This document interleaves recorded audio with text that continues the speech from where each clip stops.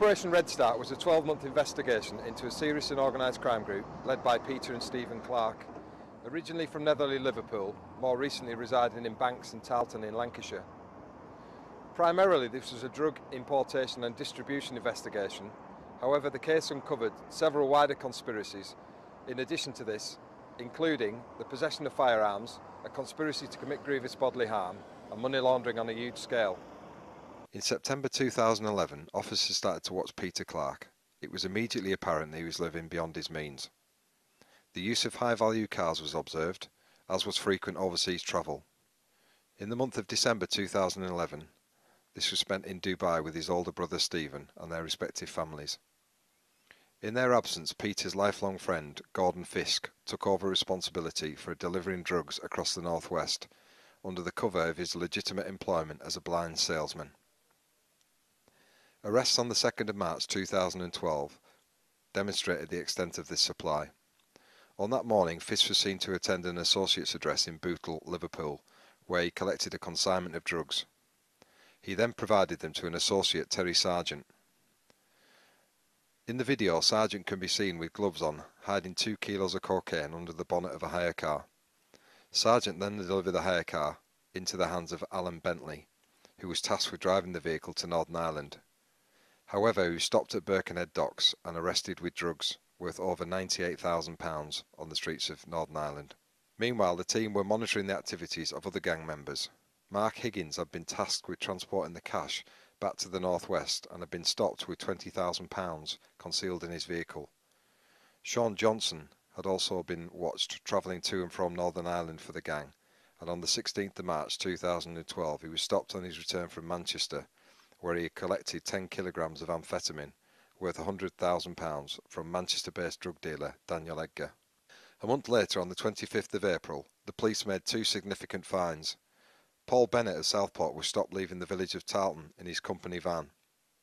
In a sports bag, officers found 10 kilos of high-purity cocaine and a kilogram of cannabis, the combined street value of which was almost £3 million. Earlier surveillance on Bennett had linked him to a lock-up garage in the Ainsdale area of Merseyside.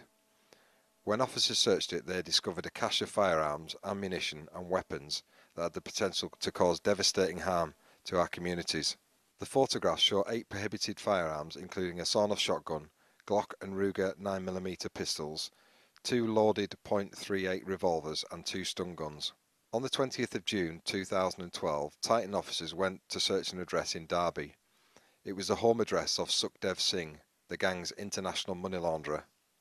£172,000 in cash was found in an unassuming mid-terraced house, but it was the presence of money counting machines and ledgers that revealed the true scale of the illicit trade. Cash transactions totalling over £51 million over a 3-year period were documented. Peter Clark and Gordon Fisk had been evidence visiting Derby on a number of occasions. The dates corresponded with the code names being used in the ledgers. Entries using the code name amounted to £1.8 million in cash of the overall figure. Further high-purity cocaine, ammunition and cash were seized from Manchester-based drug dealers during the summer. The net was closing in fast on Peter Clark, and so the focus of the investigation turned to his older brother Stephen, who had long been associated with the Liverpool night scene and Dorset security industry. It was apparent that Stephen's business interests included drug dealing, violence and money laundering. Stephen was identified as being instrumental in the arrangements to supply cannabis to Northern Ireland. On one such occasion, his associate Mark Wyatt arranged for John Wilson and others to transport 16.5 kilograms of the drug worth £300,000 from Birmingham through Holyhead and onto Northern Ireland.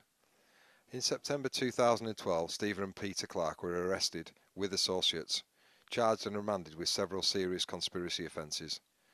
Their wives and sister Lynn Murphy were charged with money laundering offences, Murphy having been found to be hiding almost £185,000 in cash on behalf of her brother Stephen.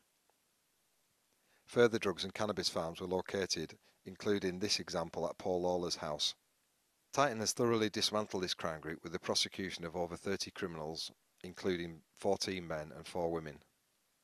Cocaine, heroin, ecstasy, amphetamine and cannabis with a combined street value of £4 million were recovered.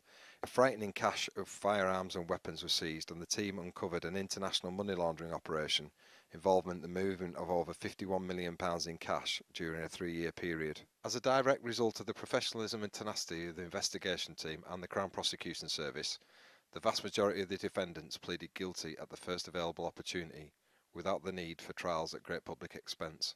Proceeds of crime proceedings have now been implemented to strip them of their ill-gotten gains.